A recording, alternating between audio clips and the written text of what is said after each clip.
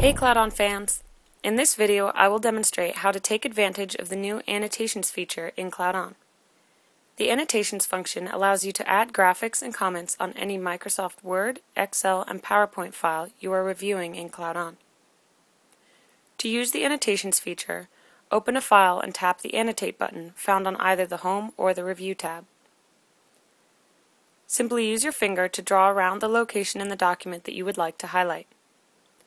A box appears which you can change from a rectangle or ellipse as desired, anytime the box is selected.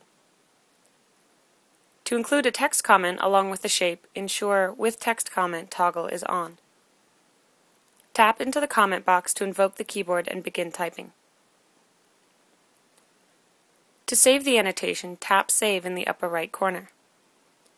If you want to exit Annotations mode without saving your changes, select Cancel. To delete an annotation, tap Delete.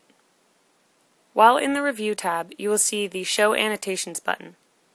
The highlighted button indicates that all annotations are shown. To turn off, simply tap the Show Annotations toggle button and the annotations will be hidden. Any CloudOn annotation you create will be saved in the file and can be viewed and edited with Office on your PC. We hope you find the new Annotations feature helpful as you create, edit, and review files in the workspace. To review additional articles on how you can maximize your use of CloudOn, visit us at help.cloudon.com.